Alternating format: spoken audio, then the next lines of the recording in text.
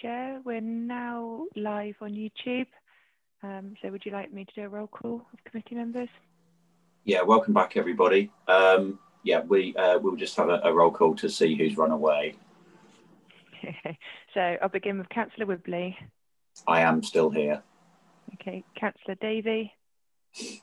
I'm still here, but I have to go at just before 12. Councillor de Saram. I have returned. Okay. Councillor Jackson. I think she had to run away an hour or so ago. Okay, Councillor Moulding. We have Brian Norris trying to join us. I don't think he's with us anymore. Sally Twiss. Yep, I'm here. Okay, Kerry-Ann Briggs. Okay, Colin Buchan. Yeah, he had to go as well. Phil Carrigan. Louise Cole. Penny Lewis. And Ellie Pang.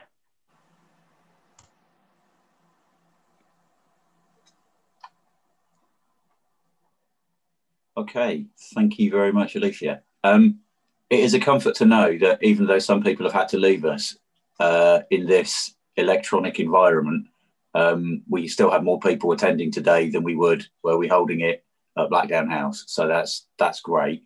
And also, I just noticed my jumper does swirly things on the camera. So apologies if that's messing with anybody's head. Okay, we'll now hear from Tim Devon from about his work with Wild Exmouth.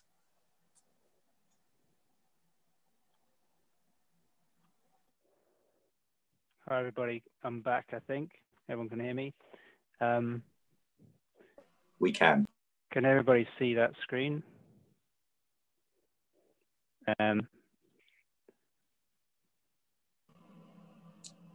Not at this point, no.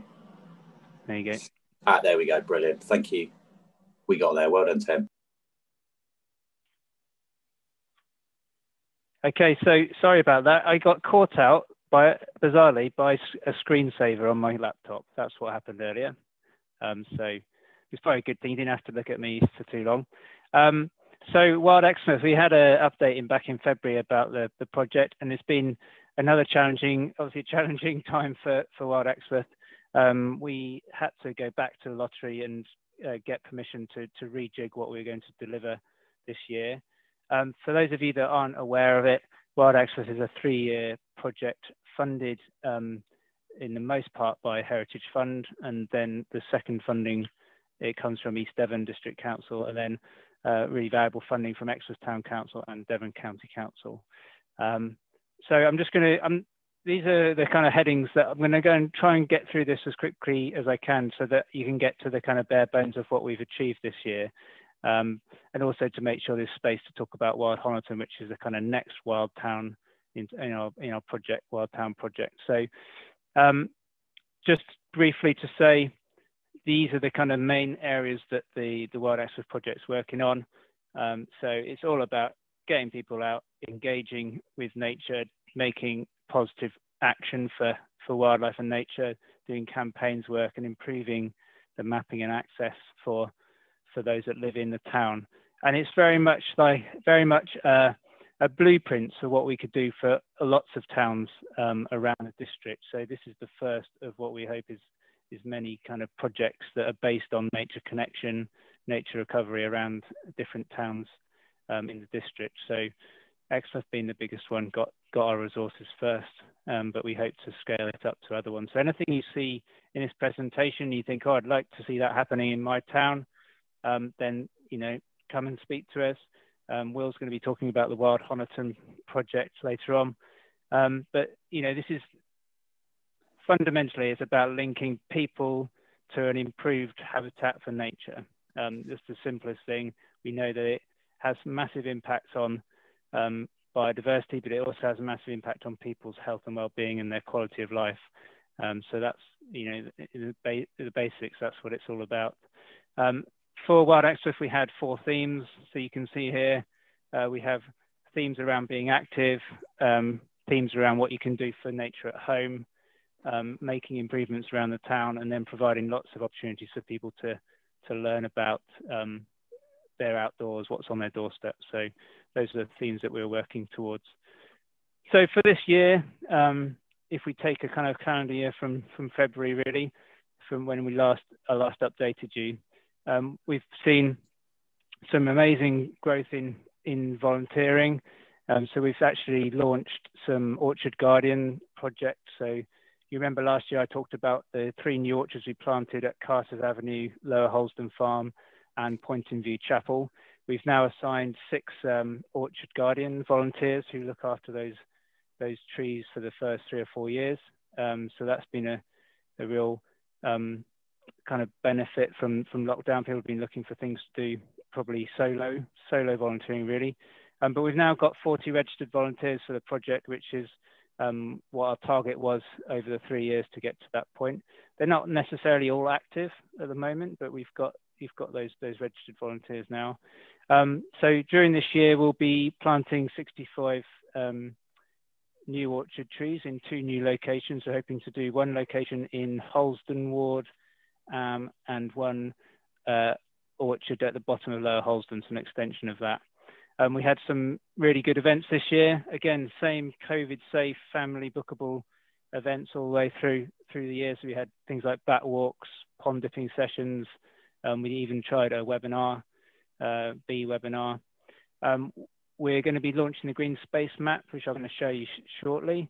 And we also had a massive growth of our My Patch for Nature campaign. So our sign-ups are nearly up to 400 this year, which is where people pledge a patch of their own space for nature, whether it's a window box or a garden or plant a tree. That's had a big increase this year, which has been great. And then we managed to, even within lockdown, we did 16 volunteer days. We haven't touched on volunteering much today as part of this forum, but we have recovered volunteering within the restrictions of the tiered system. So we have volunteering with groups of 5 people with 1 ranger, so to be within the rule of 6. So we managed to recover 16 of those days this year. And when we've been growing our newsletter audience as well by producing several newsletters throughout this pandemic. So just quickly on the My Patch for Nature project, which I would see as something that we could scale up around the whole district. People sign up, they give us their postcode, they say what they're going to do for wildlife, and then we create a Google map of all these locations to create a kind of map of where those wild spaces are within the town. And you can see the different types of things that people have been pledging to do. And you can see now from February, it's changed quite a bit, but this is the map of Exmouth.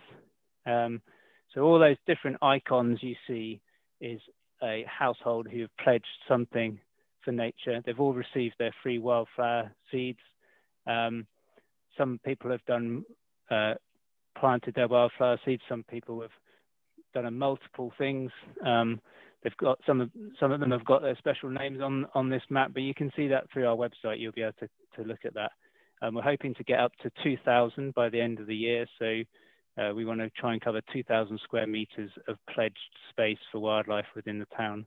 But it's a very simple idea, and it's something that we could, with small amounts of money, I think you could scale up this My Patch for Nature idea across the district, which would have a massive impact on people's engagement and biodiversity. So really great campaign. It's been a real success, and it's relatively cheap to get started and to get people engaged with. So earlier on, I noted down what I was going to say for volunteering, what we're going to call it, but I thought about Richie Sunak's Eat Out to Help Out, and I thought we should really call our volunteering Get Out to Help Out, because we know that getting out and into nature is really good for people. So the volunteering this year, we've seen obviously the Orchard Guardian work has grown. We've had people helping pack our wildflower seeds. We've had 4 or 5 sessions restoring the pond in Fear Park. One of our volunteers has been making bird boxes for us during lockdown, and they're keen to help with some of our event support. But obviously with COVID, that's been a bit tricky to have extra numbers of staff or volunteers at events because of the restrictions. And they've been helping out with our tree planting. So even within the pandemic, we've been able to engage our volunteers in solo volunteering during the really difficult part of the lockdown, or group volunteering with 5 of them when the restrictions eased later on in the summer. So we mentioned earlier about our events. This is the range of events we did this summer. Again, when you see family there written down, it means family or household. It's not, we had lots of people that were booked that maybe didn't have children. But the idea was just trying to get people the sense of a household, a bubble, a family can come out and book that event and they're not going to be sharing it with anybody else. And that's what enabled people to feel confident to come out. So we ran more events than we agreed with the lottery. So that's a really good, a good success for us, even in this pandemic, to be able to deliver those things. So John, you had a question. Did you want to ask a question now, or?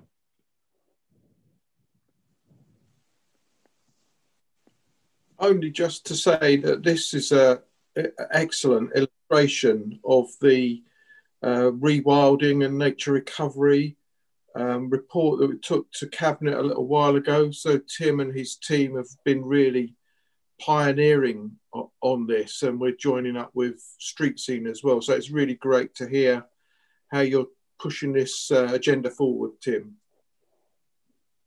Cheers. Thanks, John.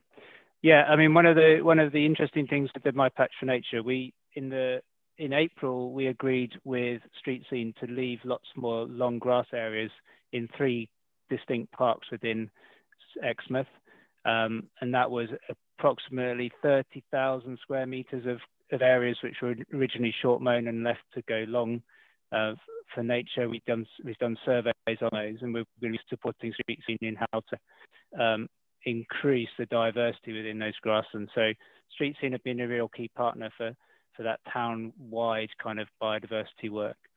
So the other thing I wanted to just quickly mention was our artist in residence. So we've got Anne-Marie Calhoun, who's our artist in residence for the project. She's been leading on our Fruit Roots project to plant orchards, get the community engaged in fruit roots, foraging routes, tree planting throughout the year. And this is what we've got planned for the coming year. So we're going to be doing some workshops for volunteers around looking after trees and grafting new apple trees. We're going to be extending the Holsden Orchard with the National Trust, another key partner of ours. And then we're going to be producing the fruit route map so people can then follow where all these orchards are and explore like a ribbon, I guess. Orchard, think of it as a ribbon that's flowing through Exmouth that's got orchards dotted along it. And then we want to do our final constellation orchard, which is where we offer free fruit trees to a different ward within Exmouth. So we're hoping this year that we can roll that out to another 15 people who can have an apple tree or a fruit tree in their garden that becomes part of our constellation orchard. One of the other thing that I've been working on recently is the Wild Exmouth map. So you can see on the screen here is the draft map, which we'll be giving out to every household within Exmouth. This is designed to be inspiring, kind of something you can be proud of, but also to help people explore their local environment. So Councillor Arnott was talking about the Jurassic Coast. You know, that starts in Exmouth. The ex-estuary, which is a hugely important wildlife and recreation area, is on the doorstep of Exmouth, and the Pelbird Heaths are next to the Exmouth. But the other important thing is how people enjoy the town, the green spaces within the town. So this map is going to be part of that information kind of campaign to get people to realise where their parks are, realise where they can cycle safely. This will be launched in the new year, but I'm just put up a draft map there for you to be able to see it. This is not the final draft, but it's pretty close to the final draft. You can even see a Stuart Line cruise there going along the coast. Again, social marketing has been really good this year. I can say that My Patch for Nature has gone up. The newsletter subscribers is up to 500. and our Facebook following within the town has grown a lot. Probably about 100 people a month are signing up to Wild Exmouth. So by the end of the project, we will be up to about 2,000 people that are following a project. And again, similar to Wild East Devon, we've been putting out lots of online content that engages people, inspires them to go outdoors. So I think later on, I've got a video I'm hoping to show you. So we'll see if the technology works. And this is a video that we put up on social media few weeks ago. And this is the type of thing that really engages people. They can share it, they talk about it, they comment on it. It's a really great tool that we've been using across all our social media channels. And this is the one, so it takes about a minute or so, but hopefully you can hear the sound on this.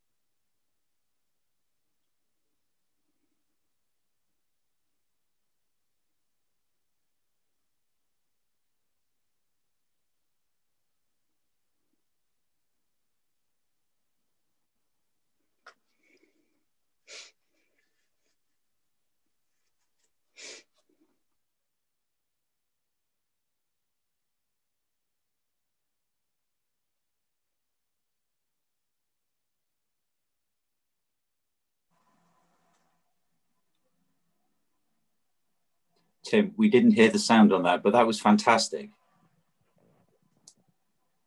You couldn't hear the sound on that? Okay, no. No, but that was brilliant, and it's always good to have a reminder not to touch the electric fence. So yes, that's probably the only walk where we've had to encounter electric fences. That's brilliant. Thank you. I can send the link to that video anyway, so people can watch it at a later date. So we've had to go back to lottery and create a recovery plan for Wild Exmouth to enable us to cope with the changes. So this is just some of a combination of some of the things we're trying to achieve this year. It includes launching a training fund for volunteers. So this is something lottery are quite keen on. So we've not been able to do face-to-face training for volunteers. So we've just launched, you probably would have seen the press release last week.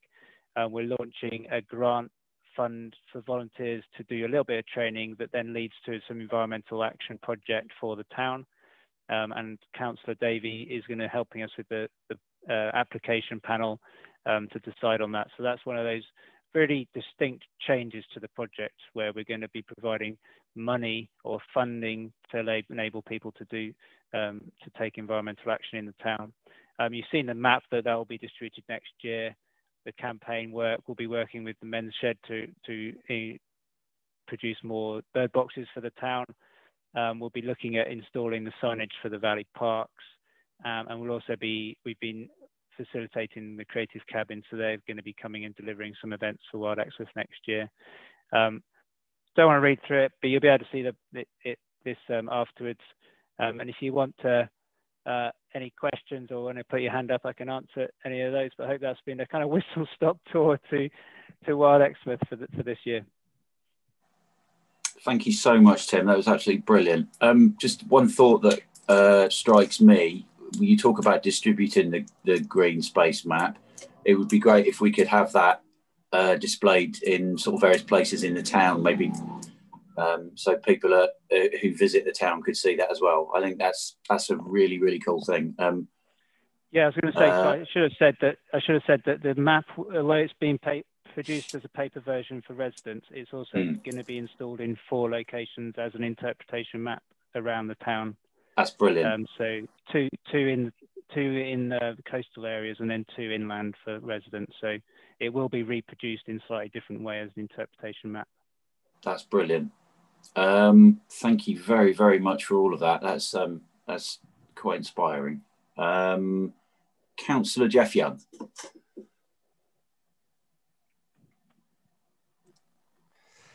Thank you, Tim, for that. I need to contact you to see how you do that map with the photographs popping up, because that looks really good. And it can that go on to? I'm just wondering if it can go onto Facebook, so you can sort of link into it, so we can have walks. Sort of advertise on Facebook, and then people can go onto it, and that'd be good. One of the things that keeps cropping up in my portfolio is that our car park's been full on the Pepperbed Heaths, and we're trying to stop people from using their cars. So any footpaths and ways of getting from the town of Exmouth onto the Pepperbed Heaths without having to use the car, that'd be great.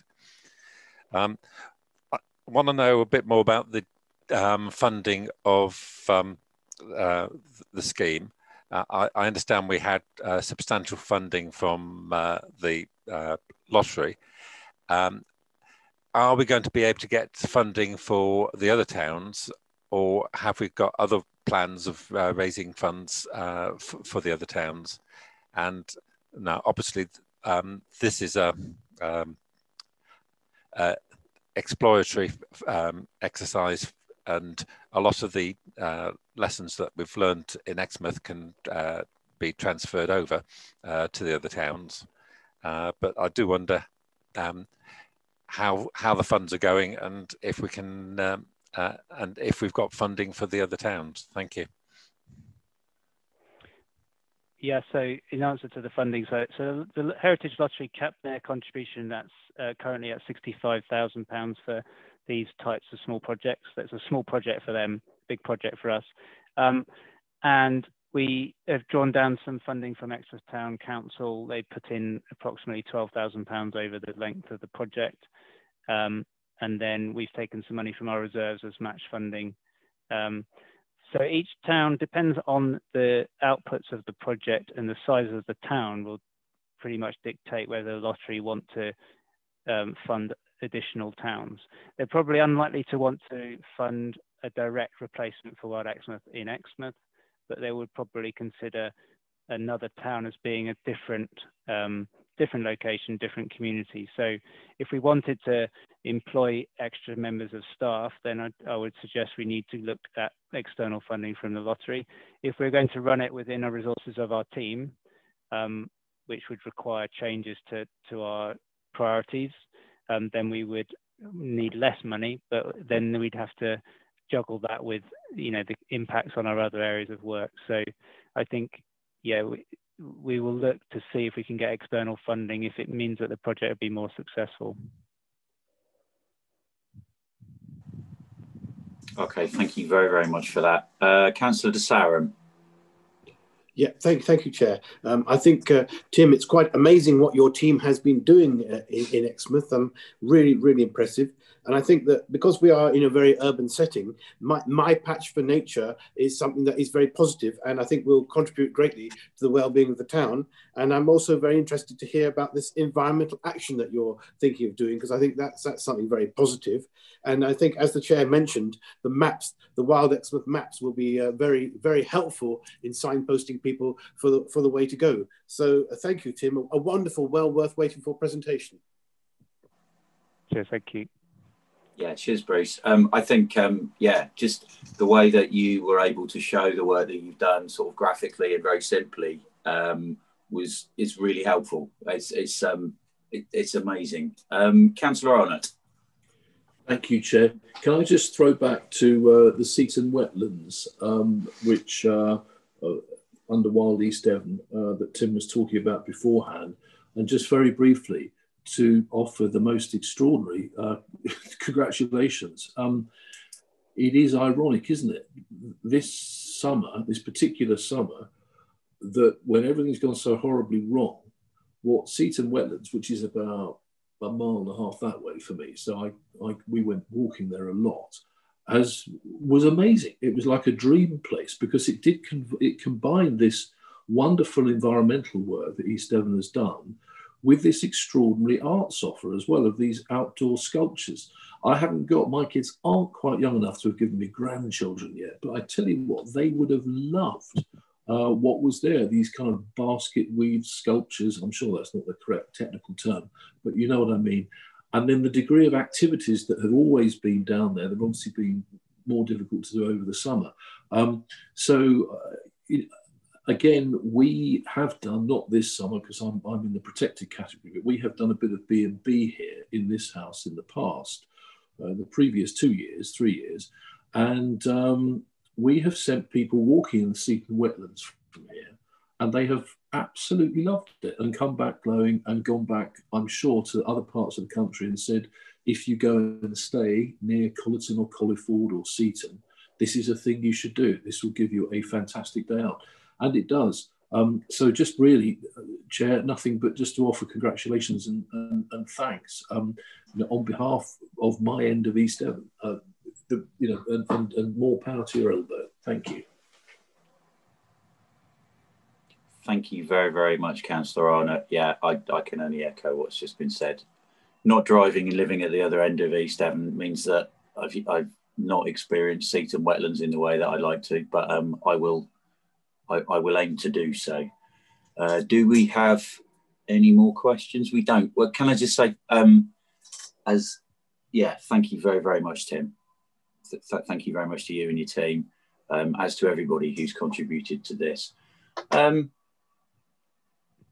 Charlie, so we've come to the end of agenda item 5, I believe now. Chair, we're moving on to structural plans. I'm conscious of the time as well, so I will implore my presenters to sort of really just pick up the highlights, because I'm conscious people might have to head on fairly soon. So as always, we're over ambitious. Sorry, Paul. We failed one of your 2 main lessons, but we're daring to dream, though. Excellent. Can I just say before we go on that we did hope to have Brian Norris here, and he has emailed saying that he's unable to get to the meeting and now he has to go to a medical appointment. But he'd like us to note the Living Memories Online archive film streaming project, which he'd like all forum members to be aware of, and the links will be in the email that comes out after this. And he's happy to be contacted to give a demo of the service. So he's from Living Memories Online. So thank you for that, Brian, and sorry you couldn't make it, although you can't hear me saying this because you're not here. Okay, so Charlie, agenda item 6, going forwards.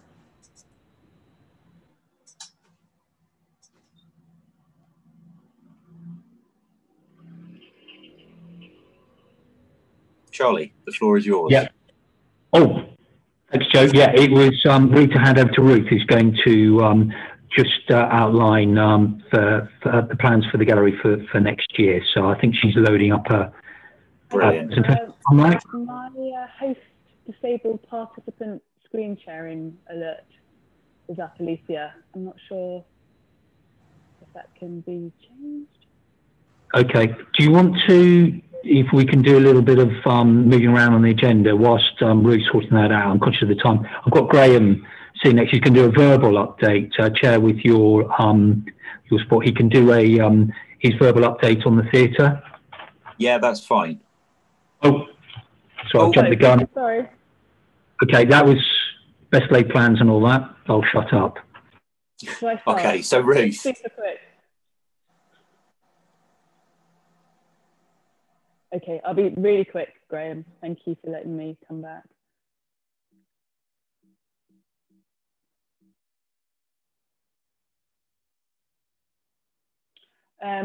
So yes, I just wanted to share our exciting plans for 2021, which are very responsive to what happened in 2020, and I think will give the gallery and our programme stability, interest, and the dynamism that it needs to thrive. Interesting what Paul was saying about his passion for the arts or his interest in terms of amateur arts, literature. It all resonates with what we're doing, and that really resonates with where the funding is as well. So it's critical that we keep that in mind. So we're going to be delighted to welcome our audiences back next year. We're going to have exhibitions, events and activities. So following the challenges of 2020, our 2021 programme in many ways captures our changing planet, addressing global questions from a local level. We'd like to invite communities to join us to explore complex issues such as equality and environmental justice while celebrating the importance of individual creative expression and the joy it can bring. So this year, we turn our attention back to Thelma Hulbert and the important contribution she made to 20th century British art. It was the spirit of her creative community and network that we are going to reignite as we come back together to enjoy and celebrate our museums and galleries. So we're going to start the year with a really brilliant film. It's going to be on loan from the Arts Council collection. It's the first time we've ever hosted an audio-visual installation by Mikhail Karakis, who's a Greek, London-based artist. I won't go into huge amounts of detail about it, but the main themes are renewable energy, climate change, community, song, participation. So we're going to be, this project is going to be mirrored with community children in Honiton. And then we go into our big blockbuster, working with the London group. So it's a great show. We've got contemporary artists from the London group who've made new work specifically for us. Then we've got some private loans of Walter Sick at Passmore. We've got our Thelma Hulbert collection on display. There's a real spotlight turning onto Thelma at the moment, so we're capitalising on that. And obviously we want to be seen as spearheading that academic thought. But it's a really fun show. It's going to have a lot of workshops around it as well for the community to get involved in. Ingrid Pollard, this is a bit of a coup for us to have. So this is working with Devon and Exeter Institute, Libraries Unlimited, and the Geography Department of the University of Exeter. So we're going to be having a brand new body of work created by Ingrid Pollard here in the gallery. There's going to be a host of symposiums happening around it, activities and workshops. And also we've been invited by Honiton Town Council to deliver Honiton Pride, which resonates really strongly with Ingrid's practice. So we're very excited about that. And then back to the only project that was a casualty of 2020 was the Mike Perry. So Mike Perry's an environmental artist. He does a series of recording wet deserts, so landscapes that we see as national parks, but actually they're man-made landscapes. And he has this raft of sort of archival material where he kind of archives his documentation of plastics found in the sea and creates this kind of quite beautiful artwork. So that's going to be on in the gallery. Simultaneously, that's when the Abode of Love comes back in. We're doing an environmental project down at the Abode of Love. And then that's when the cabin puts on a new hat, so it's going to become the climate cabin. And that, again, is going to be driving East Devon District Council's commitment to Devon's climate change awareness. As Charlie was saying earlier, absolutely key is art, PR and branding. And that's the messaging of the creative cabin, and that's the message of the climate cabin. So we'll be working with a really dynamic designer and marketing team to really get the message out there, but bed it in and make it relevant and resonant for East Devon communities to understand their impact on the environment and what they can actually do in real life terms to change. As a project we're hoping to deliver with Tim and his team as well. And then finally going into what's happening in the gallery later on in the year. We've got our digital again, so we've got art, maths for short, so we've got art history lectures in the gallery for our audiences on a Tuesday, which will be filming for those audiences that can't still come into the gallery itself. That's a whistle stop tour. I hope to see you all with us next year in the gallery and out and about.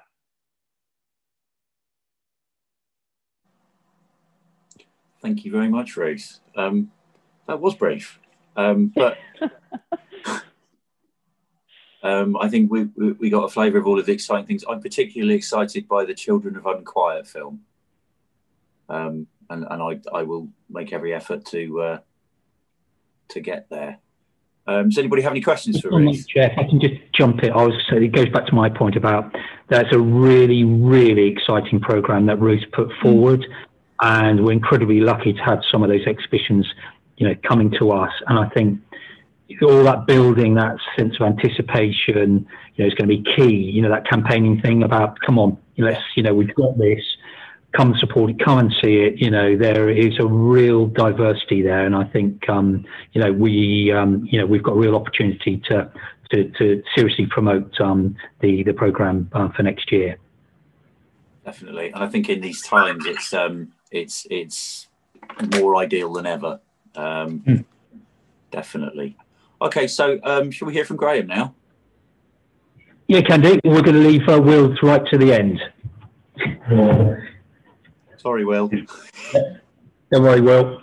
Save the best for last.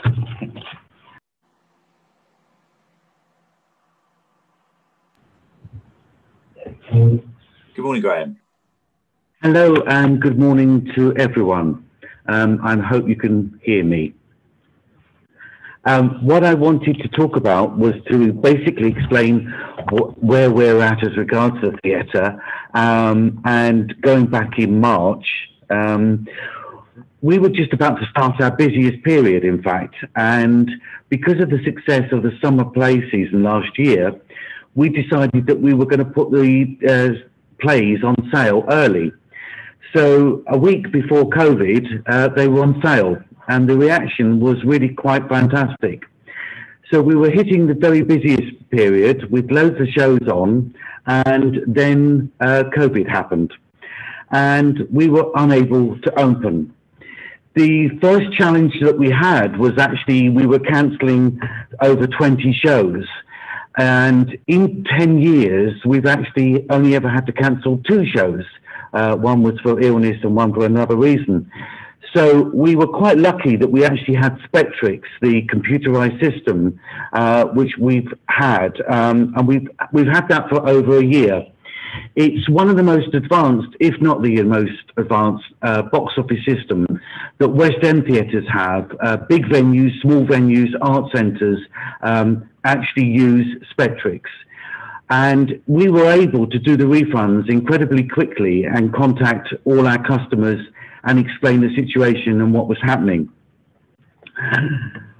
It was very disappointing, obviously, not to be open, but also of the fact that actually things were looking so good. We had a show that was on in November, and it was already sold out in March.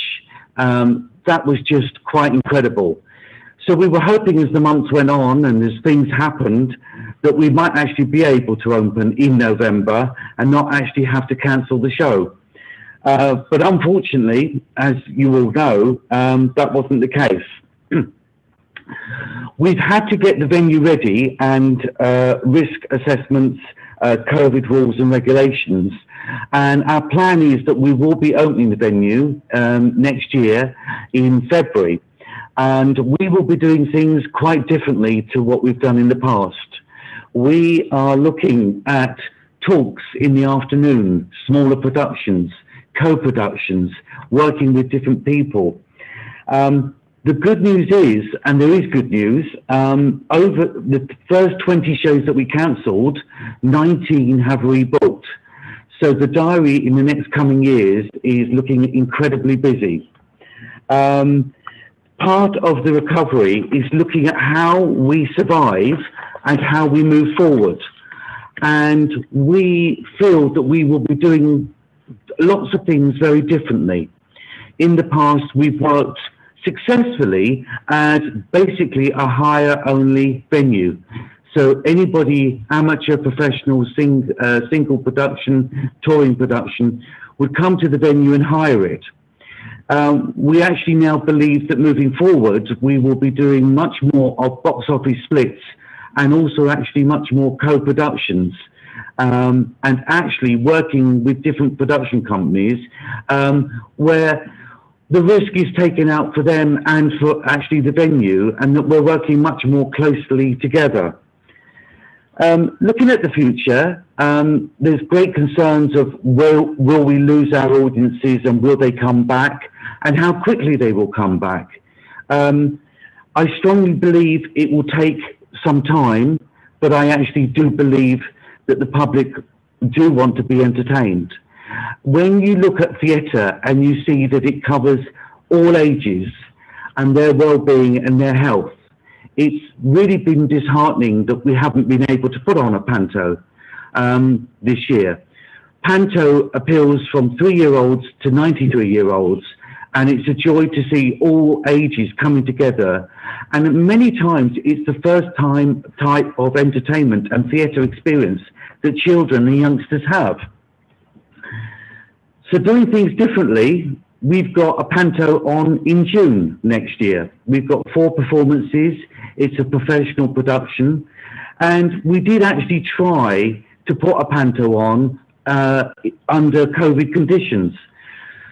We were actually working with 3 different production companies trying to knock down all the barriers and hurdles of doing it. The problem has been it's a one-way system. Do you have an interval? Can people mix? Can you serve drinks, etc.? So all these problems we were trying to resolve and get round them. The problem is there are a few pantos up and down the country. Unfortunately, if one of the cast gets COVID, they will have to self-isolate, and the bubble that's been created, so will the company. So the entire show will then go. So the risks and the problems that that would cause are just so great.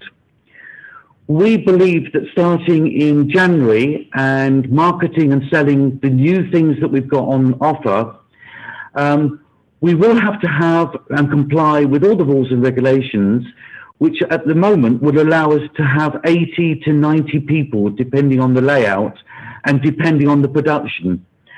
But we actually believe that once we start doing that and we build on it, that people will feel comfortable and safe and reassured about coming back to the venue.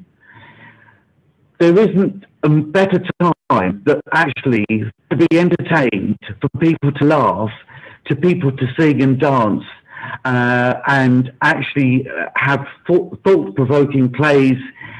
The demand is greater. It's greater than ever before. And therefore, we believe that in the future, once we can get up and running, the audiences will return. We will be looking at so many other things that have changed.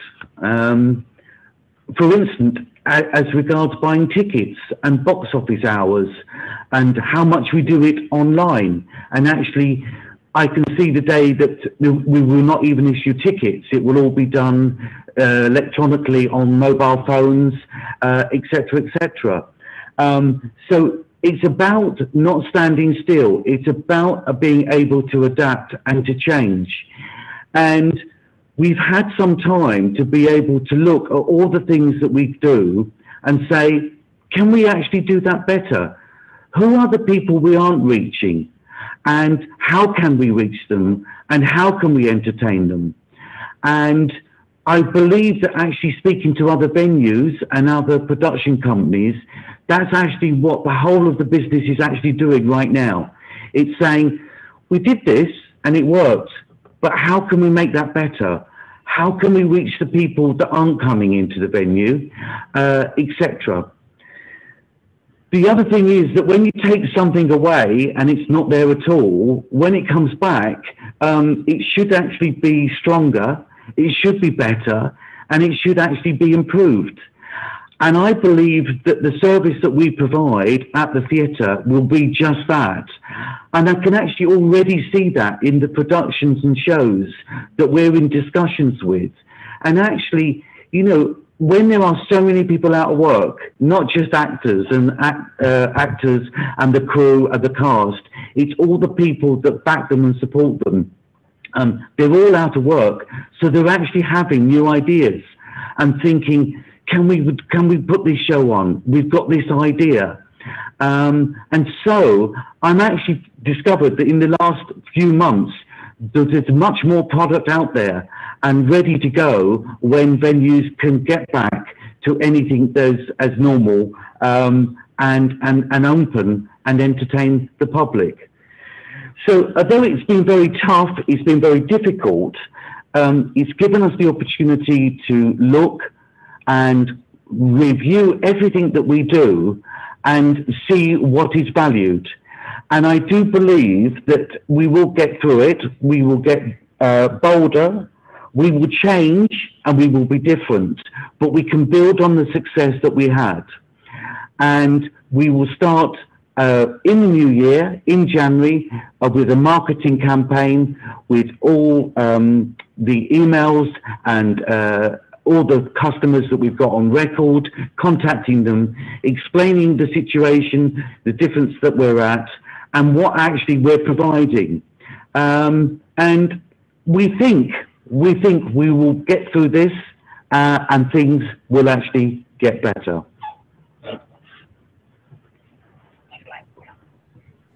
Thank you so much for that.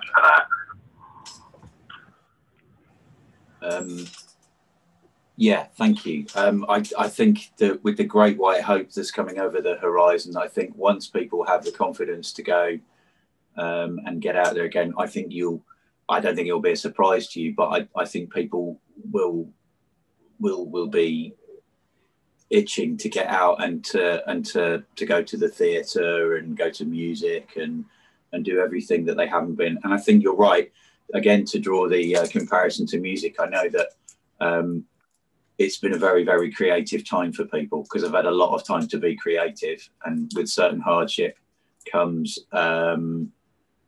creative thoughts, you know. So I think I think going forward, your optimism is not misplaced. We will now Peter Faithful, do you have a question?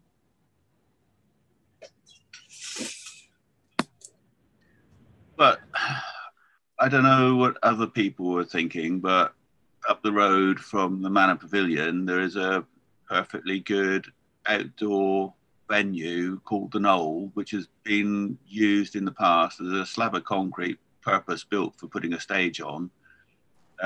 Used to be used for the Folk Week and Caribbean Night. And to me, that's a excellent place to have outdoor theatre, where there's room for open, proper spacing. I mean, I was looking down that road anyway, long before coronavirus came along, but it would have worked well as a place to have put on plays outside. I don't know if anyone else is thinking that road. Thank you, Councillor Faithful. Not knowing the area or exactly what that space is. I mean, is that something that you've considered, Graham, or is that not something that's... It's really interesting hearing that, because I've actually been in contact with different companies who would never have dreamt of doing an outside production, and they are now looking at doing those sorts of things, and actually being able to travel and in parks and in spaces.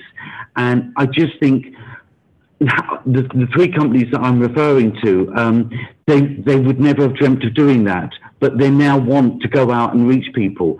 So I actually think that the product of theatre and entertainment is bigger than ever before. And actually, people aren't just saying, oh, well, it's going to be in a theatre. Actually, what can we do? What is the open space that we can entertain and do that?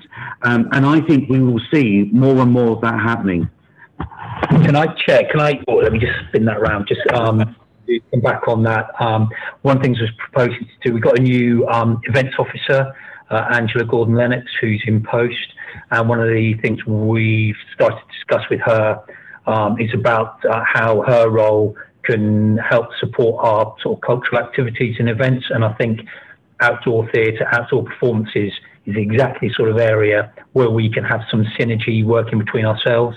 And I think I've said to Angela, it would be really useful for her to come to the next forum meeting to talk through her event strategy, how it links in with our sort of cultural agenda, how we can get sort of value added. So that might be a good opportunity to pick up on Peter's point, because that may be the opportunity to make use of these outdoor spaces where we can sort of say add value.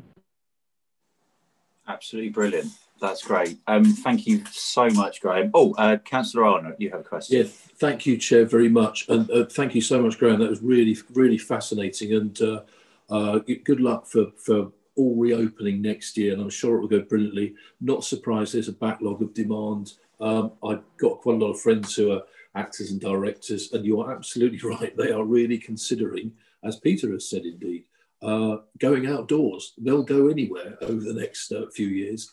This has a lot of vanities around the arts, but particularly performing arts, have been lost. A lot of performers who've been put off doing stuff by their agents in the past are now going, actually, no, why don't I play this small space? Well, that's what I wanted to do in the first place.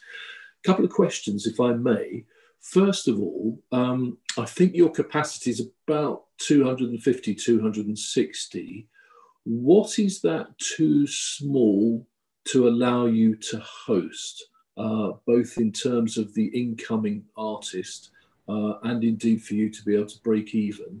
And is it possible for, in my day, doing this kind of thing, which was a long time ago, one used to be involved in small or medium scale Arts Council backed tours of certain types of theatre. It was a little bit more edgy, but it wasn't totally alienating. And they would offer guarantees against loss, and you'd see the same show would go. There was a whole network, wasn't there? It would go, I don't know, it used to go to Merlin Theatre in Frome, and then it would go to Bridport, and then it would go, something would go off to the, I think it was the Plough in Torrington. So there was a network of touring venues which I think were about this size. So just interested to inquire about that, please. Thank you, Chair. Sure, absolutely. The venue seats 277 with a normal full layout. We're very lucky in the respect that we can adapt. We can remove a number of front row seats and we can use an orchestra pit, but full is 277.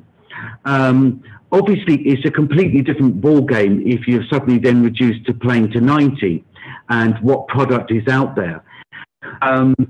This business is renowned for being able to adapt and change, and I'm sure you know all about that. So I've had shows and producers and companies that we deal with saying, well, if we do the show, we can reduce it to a 90-minute production, and we can do 3 a day, and that will bring us up to nearly the 300. So we're back on an even keel. The problem with the Corona situation is we would have to deep clean from one audience coming out to the next audience coming in, and the problems and complications that would cause. But you don't get anywhere by standing still, and you've got to be able to adapt. I believe that the venue we are adapting. We won't stand still, and this is how we're looking at saying, how else can we do these things, etc., etc.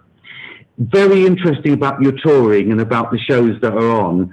Very often we'll get an offer of a production that is travelling down into the southwest, is already booked at a number of venues, and therefore it would make sense for us to take the show while they're on tour. Again, we're more than happy to do that and willingly, and we'll be able to do it. The problem as regards income is not only have we just lost the hiring for the actual venue, but as Charlie mentioned, it's the ticket sales and the commission that you take from that, which is a standard rate across the board for most theatres. It's the bar take, it's the ice cream sales, and when you don't have any of that, that then obviously then causes the problem. But we will get there. We will definitely get there.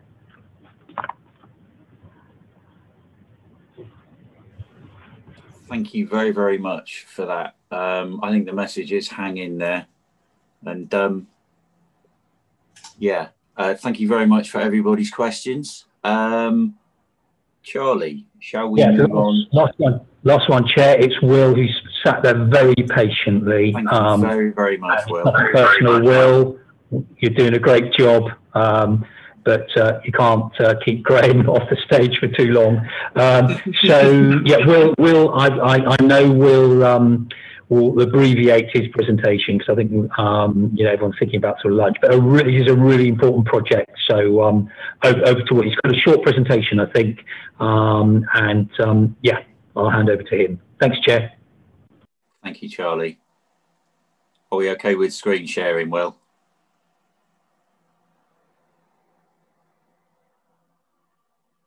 We can't hear you.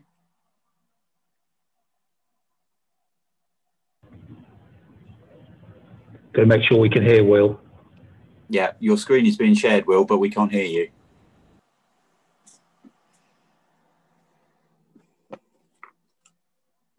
Can you guys hear me now? Yeah, that's great.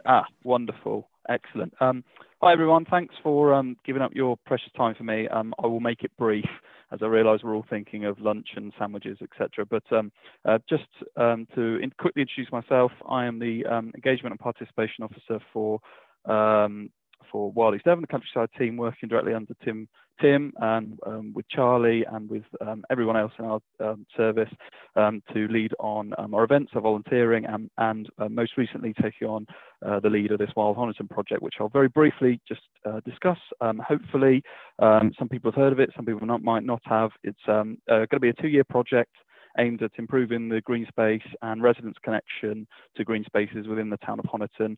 If you could cast your mind back 20 minutes to think about Tim's presentation about Wild Exmouth, we're really building on the success of that project, and as part of our Wild Towns initiative, moving that across now to our next focus, which will be Honiton.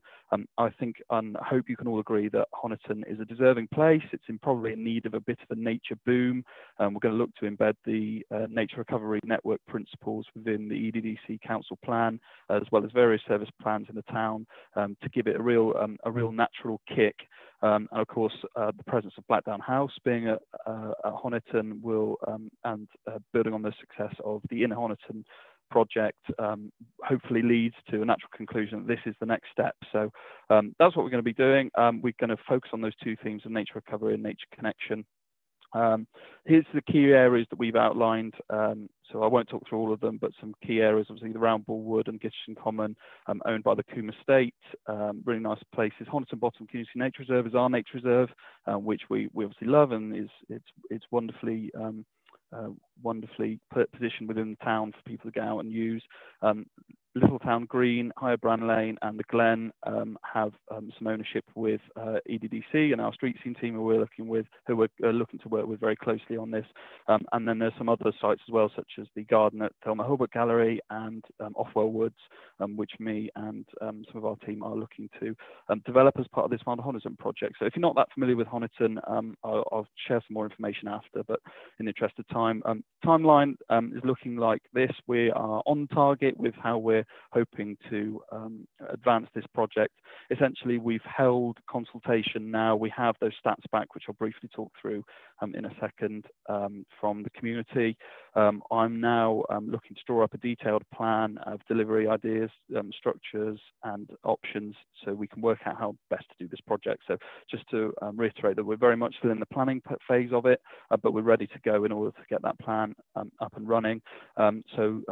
From next year onwards, we're hoping to start and deliver the project from April onwards, so from 2021 to 2023. That's it. So the consultation came back. We ran it for 6 weeks. We had 271 complete questionnaires. So I'm really pleased about how that came back with. So similar to the numbers that we had for Exmouth, obviously from a much smaller town as well. So pretty pleased with that.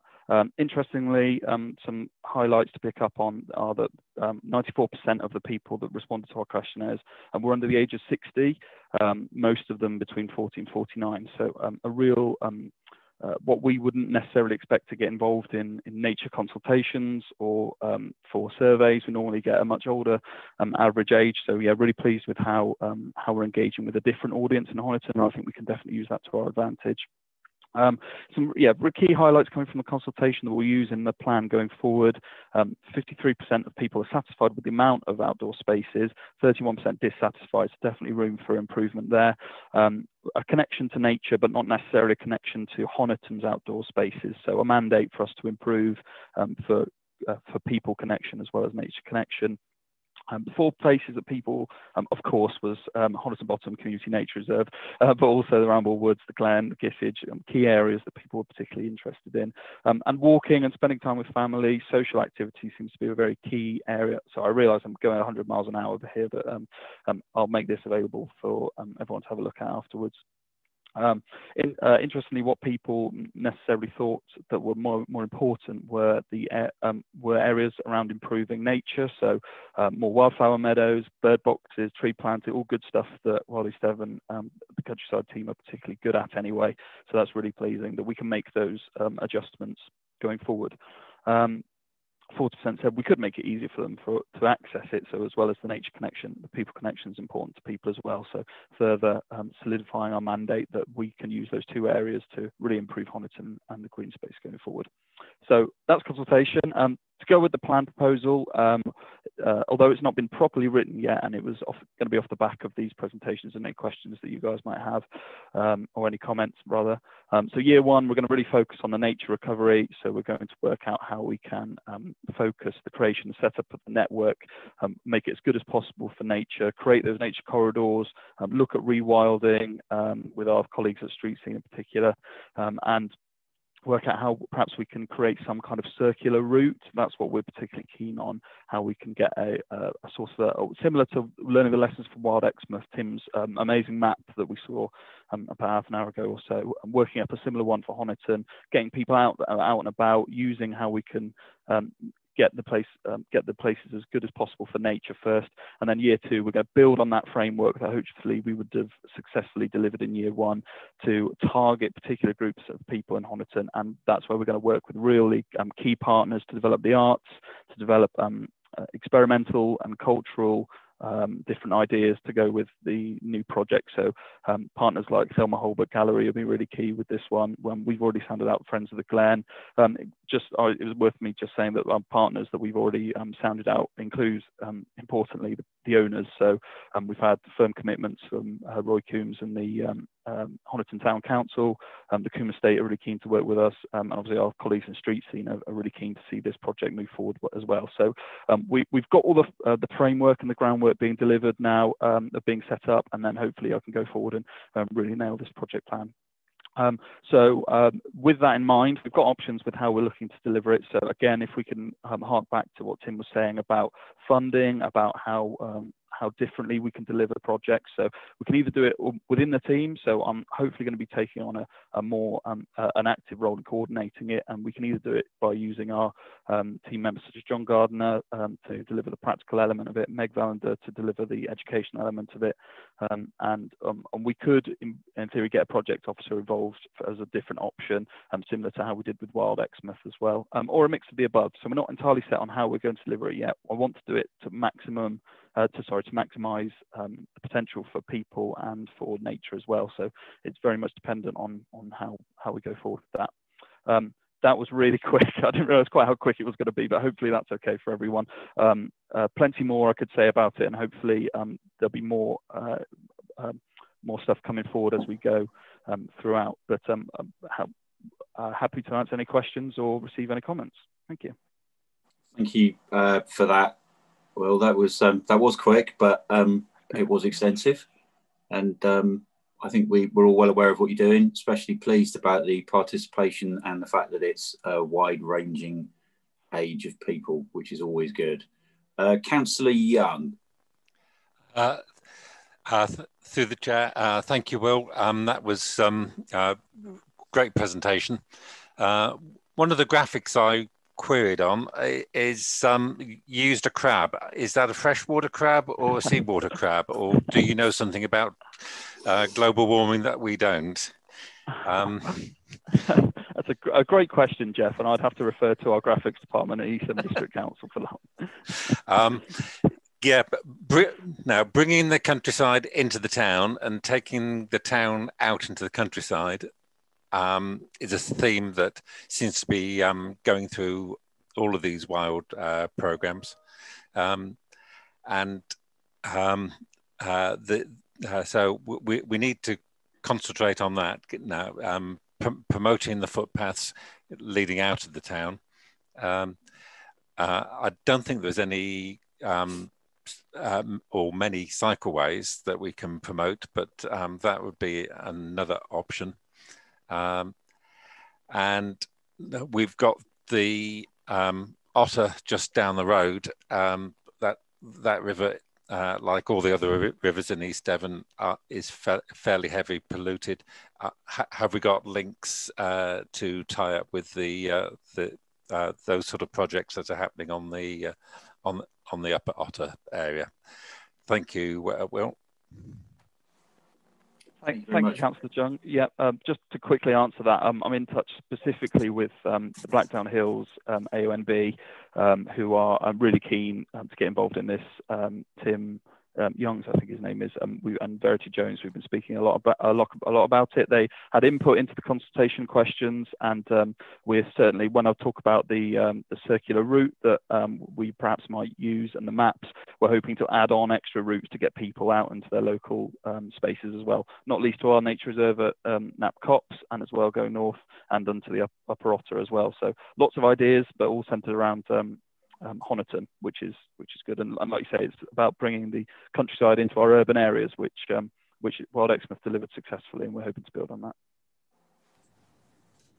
What I was going to say also, Chair, just very quickly, is we're looking to obviously scale this up. Wild Exmouth been really successful. Wild Honiton is obviously the next one on the taxi rank, and the only thing limiting, a much wider rollout is obviously our capacity. We're a relatively small team, so what we want to make sure is that we go and we do a really good job. We can leave a really strong legacy within each town and community through volunteering network and a commitment from the town to continue to deliver a lot of the project aims and objectives. And then once we're sure on that, then we can obviously move on to the next town, and deal with their sort of very specific issues. So it's a long-term commitment, hence we're calling it the Wild Towns Programme. But really exciting. Each town presents different challenges. Yeah, looking forward to getting stuck in. Thank you very much, Charlie. And I think, seeing the thumbs up there from Councillor Arnott, I think that's it's proof that and that we're sort of committed to doing this going forward, because I think the benefit it brings to everybody in terms of all of the sorts of benefits, so health and fitness, but also mental health as well. I think that's something that we talked about in the last forum quite a lot, was mental health and the effects that the art can have on it. And I think the way that today has gone, and the fact we're just catching up with everybody, we haven't really mentioned it, but I think it's especially important to emphasise, given what we've all been through and what the country's been through and the world, just how important the arts are when it comes to helping people to maintain their mental health. And I think it will be a big part of the recovery. Do we have any more questions? We have no more questions. So I think, Charlie, in terms of your speakers, that's for this agenda item, that's it, yeah? Yeah, all done. Thanks, Chair. Okie doke. Does anybody have anything else they'd like to say or they'd like to add? Any other business of any sort? John Golding. Thank you, Chair. We've tried to reflect a lot of this. You've seen a broad range of things today in the statement of intent that went to Council Cabinet last night. And what you will see is a lot more detail coming through in the service plan. So when you see the countryside and leisure service plan, you'll see a lot more detail on these things. And we really are keen to drive them forward, because as you've alluded to, there's so much creative and inspiring stuff here. We really want to push this forward. So you'll see a lot more of the detail in service plans. Thank you. Thank you, John. And that's really, really good to know. I'll thank people now. Thank you, everybody, for attending. I think it's been really, really useful to look at what we're doing within the council. And just massive thanks from me, and I know from Councillor Arnott as well, for all of the work that you're doing. And yeah, I can't express. And just the thing that struck me is the way that people have just managed to adapt at the drop of a hat and turn what could be a horrible situation into something positive. The positivity in the virtual room today has been quite something. So in terms of setting a next meeting, I don't know if any of you were listening in at the break. I think this meeting has been focusing on what we've been doing. Just having a really brief chat with Charlie. Potentially look to have another meeting towards the end of February or early March, so we can start listening again. Hopefully by then we'll have a clearer picture of what's going on.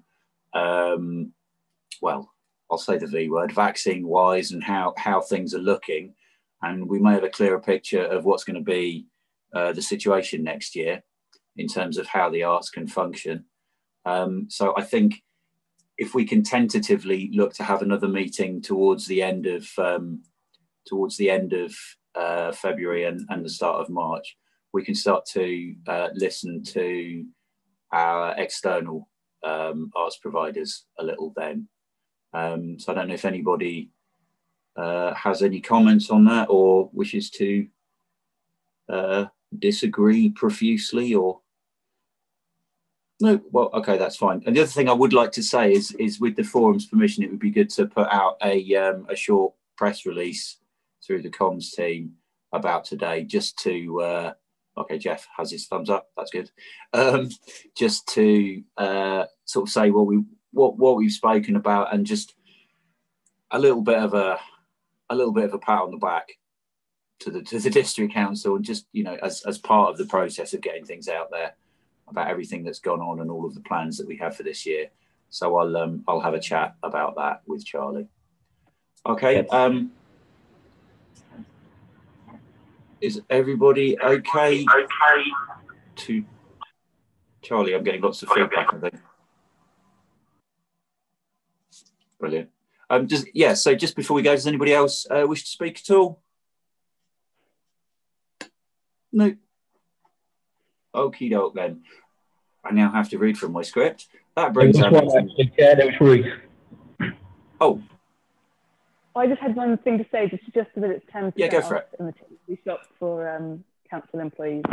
It's just 10% off in the THG shop and exhibition. So I hope to see you all there. Okay. It's just a bit of promotion. Shamelessly. My pleasure. We'll include that in the in any press release if you want. Okie doke then. And one for me, actually, Chair, very quickly. Okay, we spoke about it very quickly when we had a little chat. We've got our cultural strategy up for review next year, which would be a great opportunity to feed in a lot of what we've been discussing today, and that's why it's really important to do the listening mode, with our really important partner organisations to make sure that we're synergising, obviously, with the new council plan that's coming through, and that we're all kind of on message, because there's a lot of really good stuff, as John said, in the statement of intent that will feed into the council plan around our arts and culture agenda. So I think the timing, could be absolutely perfect. A bit of serendipity there for us, maybe, if we sort of tie that one in.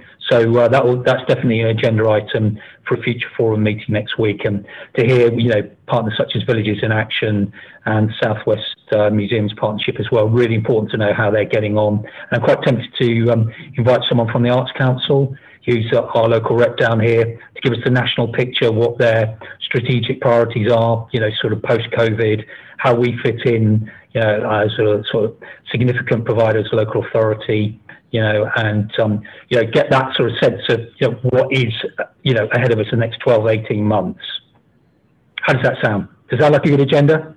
Absolutely brilliant. And does the timing of that fit in with sort of the various plans that you mentioned there? So sort of towards the end of February time. Yeah, we'll do. I'll get the word out and see who we can get along. I'll need to talk to Sally Kyla, obviously, you know, is a sort of key partner, and I'll obviously I mentioned Angela as well, our events officer. So that could all sort of tie in neatly with the cultural plan review. I think that should be a separate meeting because that's quite a chunky thing, and we need to get lots of interaction. I'm really hoping that Paul on his bike, Paul Miller, Councillor Miller.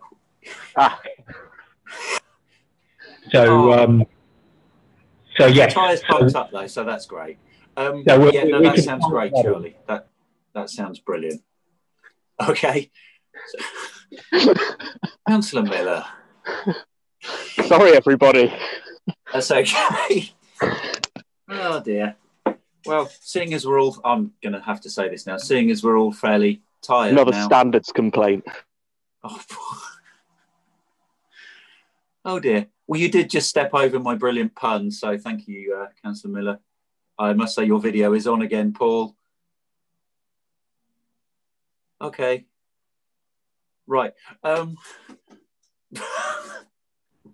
not sure if he's done his cycle proficiency, so maybe that message through to him, I Joe. don't think they mentioned taking part in a Zoom meeting whilst you're cycling as part of that. Yeah, well, if there is such a thing as Zoom meeting, you've been framed, that will feature in it. Right. That brings our meeting to an end. I'd like to thank everyone, including any members of the public watching online, for taking part. Can I just remind all those present that the sporting officer will confirm when the meeting is no longer being recorded or going live, and then your comments will be live to the public, and that until then, your comments will be live to the public. Thank you very, very much, everybody, for attending, and special thanks to the front wheel of Councillor Miller's bike.